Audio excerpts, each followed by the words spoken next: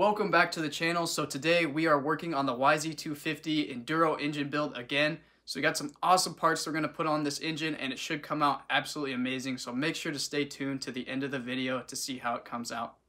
Alright, so what we got done in the last video on the engine is we Cerakoted the cases in this awesome satin aluminum color, and then we put in all new bearings, new crankshaft here that turns over perfect, new seals, and then we got a new wide ratio transmission kit from Rocky Mountain that'll make this bike great on the trails. But the first thing I'm going to do today is I'm going to go ahead and put in our shifting components. The transmission turns over smooth, but it's always good to make sure you can shift through all the gears.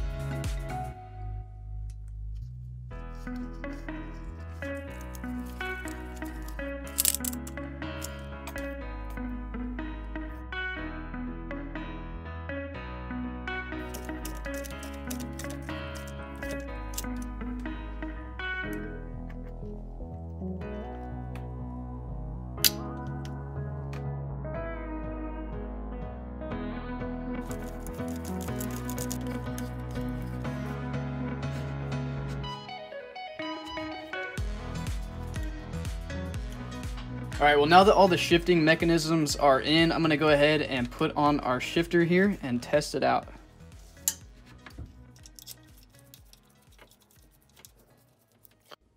Alright guys, well right now we are starting in neutral here, and if we come over and look at the output shaft, we know we're in neutral because this shaft, if I hold it and spin the other one, this one wants to spin a little bit, but it doesn't have to spin in order to spin the clutch shaft right here, or the input shaft.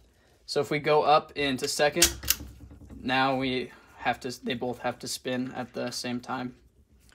Alright guys, well in the last video I put in a few of our old hardware in just to seal the cases together and make sure that gasket's going to harden in place. But what I'm going to be doing today is switching all these out for some brand new fasteners by Bolt Motorcycle Hardware.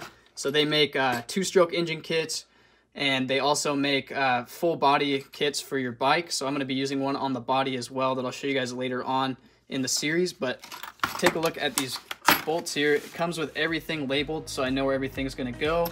And then these bolts look so much better than the old Allens, and they're going to be 8mm, so I don't have to switch back and forth. So I'm going to go ahead, put in all these brand new bolts, and if you guys like the looks of this kit, I'll have it linked down in the description for you to check out their website.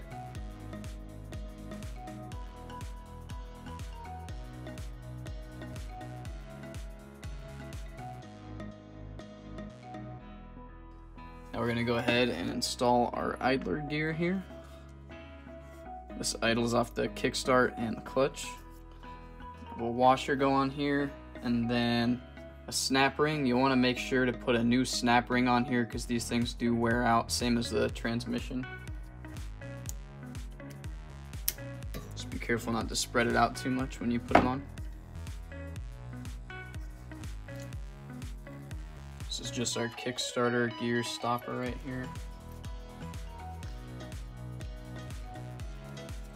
You can replace this backing plate here that folds up and locks them into place. I don't think it's going to be necessary just on this Kickstarter here. I'm going to make sure to put Loctite on these and get them in there pretty tight.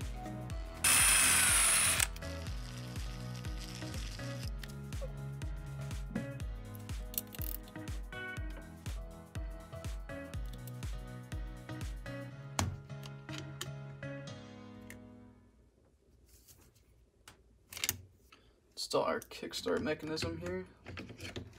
Just want to rotate it around until it gets locked on that shaft, and then we can put our spring into the holder right here. It's in place good. Alright guys, well now I'm going to go ahead and install the power valve governor bearings. These two governor bearings are the only two that don't come in the Wrench Rabbit kit. So one goes here and then one goes on the outer right side case that I'll put in later. Alright, so I probably should have put this bearing in before I installed the seal, just because the seal, it doesn't do well with heat. I mean, obviously it's in an engine, so it can take up to 150, 200 degrees. But I'm only going to get this to about 150 and then pop the bearing in there.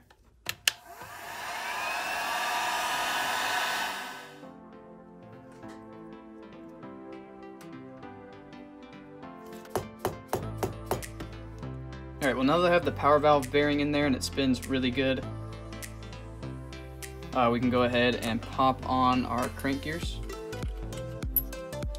So we'll have that washer, and then this gear is going to go with that side, this side back in towards the crankshaft.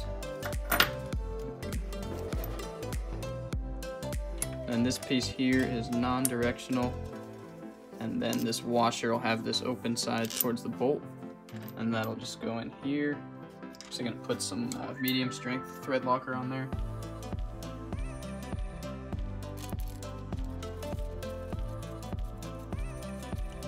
And then I'll wait to go ahead and torque this down after I get the clutch assembly in. Alright guys, well it's time to go ahead and put the clutch in, but I'm not actually going to be running the stock clutch. Hinson sent over a complete clutch kit, which is going to include everything we're going to need here. So super excited about this. I'll kind of get into what's special about these clutches here in a second, but let's open these up and see what they sent over. So we got our cover here. These things are sweet. Billet aluminum, super strong. And then this here is their billet proof clutch assembly. So it's going to include, looks like your pressure plate here. Then you got a brand new super strong inner hub, outer hub, or clutch basket, and then your plates, friction plates. And then I believe there's a pack of springs in here. Yeah, it looks like there's a pack of springs in here as well. So super excited about this stuff. It's gonna work super well. So just looking at this pressure plate here and comparing it to the stock one, you can see how much ingenuity went into making this Hinson one. So it's all coated, it's not just the bare aluminum, and it is super strong and durable. And you can see you got these extra oiling holes here to keep your clutch a lot cooler, which will extend the life of it, which is not included on the stock one. And then the other issue with the stock clutch basket that a lot of people have is this kind of, you can see these deep grooves in it, which actually affect the plates moving up and down. And there's also, so this basket's way stronger and it's not going to do that. Even after a lot of use, these things are super strong. You can also see that you got extra oiling ports here on the sides of the basket that we wouldn't have on the stock basket. Super detailed, even putting these little lines in here to keep the oil in the clutch. So mainly what they're going to do is this clutch is super precisely machined, which is going to give you really a responsive clutch, but also really precise. And then it's going to stay super cool and last a long time. So definitely a big upgrade. If you guys are interested in checking out Hinson, I'll have a link down below in the description for you. Alright, and this is the stock clutch basket here, but I do have to use the primary drive gear. So what I'm going to do is grind down these rivets, and I should be able to just pop this off of here and put it on the Hinson basket.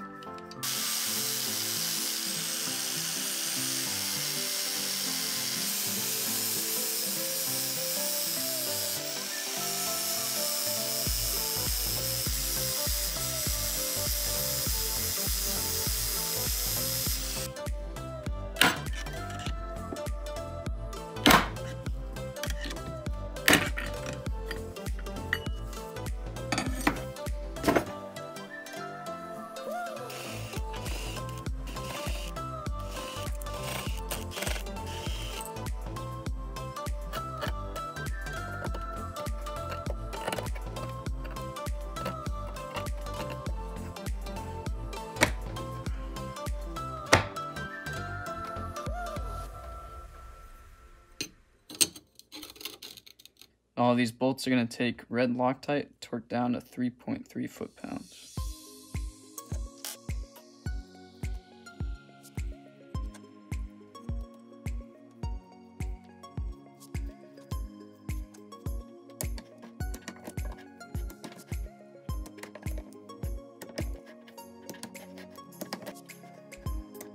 Alright, and then Hinson recommends peening the inside of these bolts here to keep them in place, just with a punch and a hammer.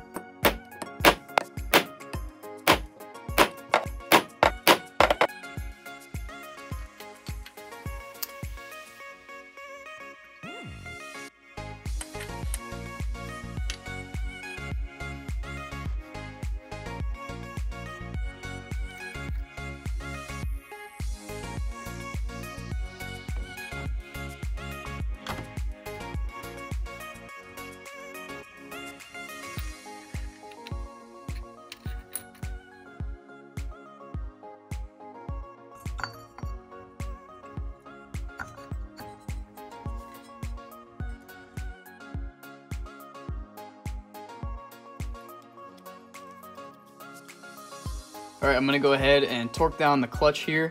40 foot-pounds using this Tusk clutch holding tool. And while I have the torque wrench out, I might as well just torque down this primary drive gear to 54 foot-pounds.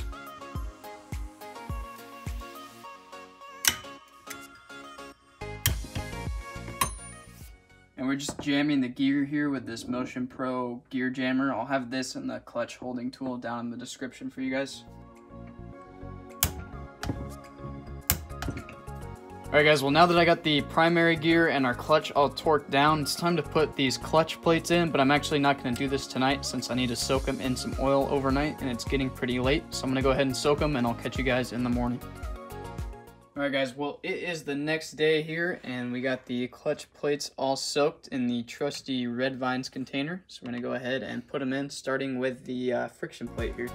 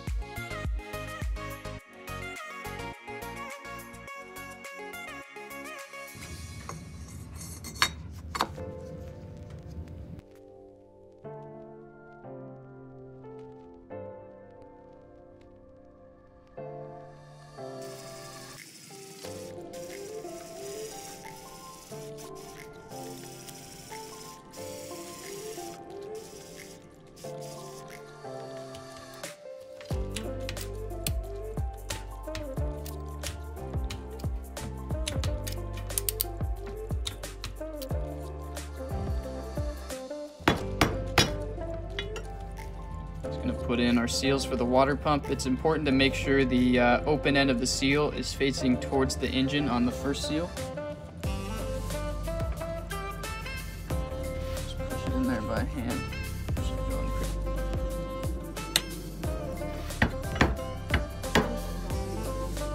Alright, and then for the water pump seal on the other side, the open end is going to be facing towards the water, so it keeps the water out of the engine oil.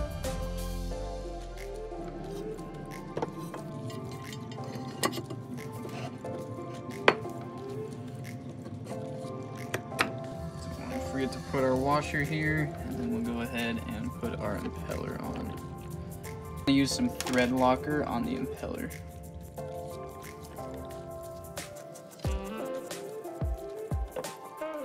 Now we're going to torque down the water pump to 10 foot-pounds. Just hold it with a wrench on one side and then grab it with the torque wrench on the other. Alright, now we're going to install our power valve linkage here. Just pop some.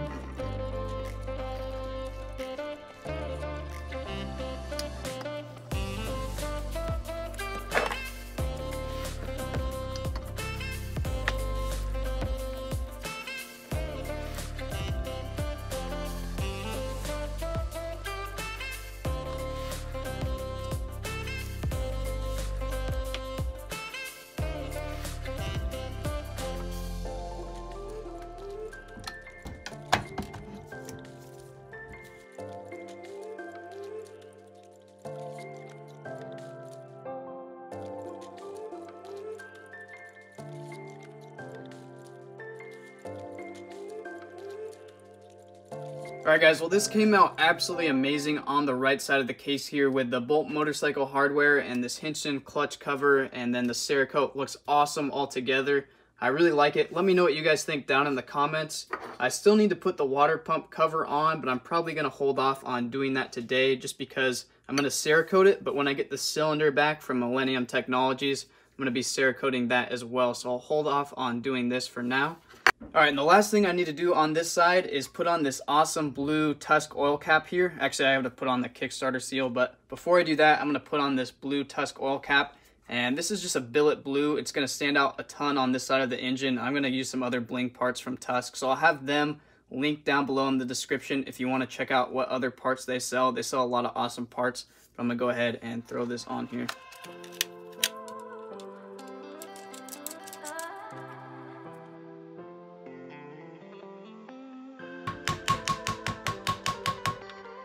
Alright guys, well we are officially all finished up on the right side of the engine for today, so I'm going to flip it around. We're going to get to work on the other side, but this side of the engine came out awesome, and I can't wait to see how it looks when we get the cylinder and the cylinder head on there. Super excited to show you guys all of that.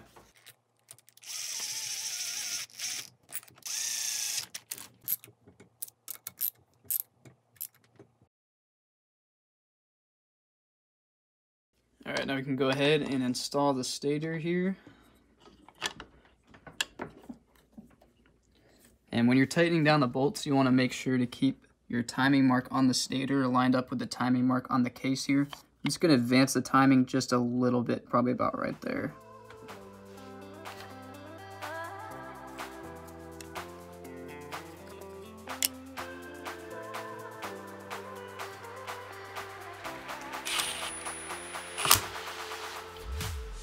And the reason why I'm using a different bolt here is because I'm out of these ones, and this has the same thread pitch and everything, so it's going to be just fine. I might order up a new one of these just to have, but this will work just fine.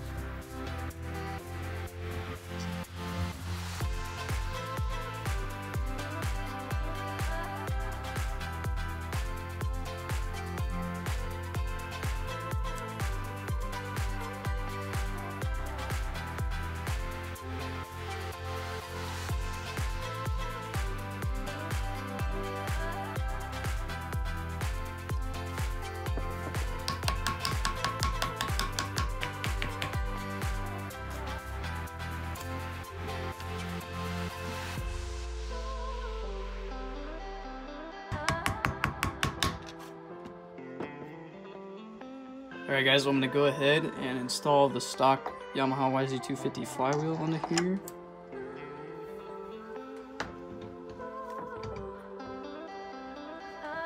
Alright guys, and we have another awesome off-road product here that's really going to help with the bike. So this is a Steely flywheel weight, and basically what this does is a small weight that's going to attach to the end of the flywheel here. It's just going to screw on.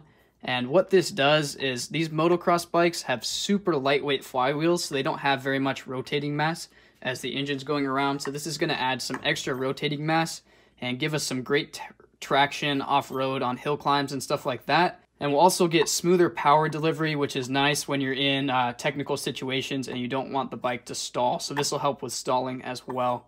So definitely recommend one of these if you guys take your motocross bikes off-road. It's great, or even if you just are a beginner motocross rider and you just want to smooth out the power delivery of your bike a little bit. So I'll have a link down below where you can check out this product. These guys do a ton of other stuff as well. They're going to be doing the suspension for the bike, so I'll keep you guys updated on that when we get there. But I'm going to go ahead, just spin this on here for now. This kit comes with a special tool here that'll allow me to torque this down to 40 foot-pounds, but I have to wait until I have the piston on so I can lock up the engine to do this. Alright, so the next step is going to be to put on this gasket and the ignition cover, but I'm going to hold off on putting the gasket on there just because I don't want to crush it before I actually get this flywheel weight secured all the way. But Tusk also sent over a billet ignition cover here, and this thing is super sexy. It's going to look awesome on the engine. Definitely a dark black billet aluminum. Way better than the original cover. Let me grab the original cover here and we can compare them. So here's the stock Yamaha cover. As you can see, it's like plastic, all beat up. So this Tusk one is going to be a huge improvement. So I'll have this link down below with all the other parts for you guys to check out.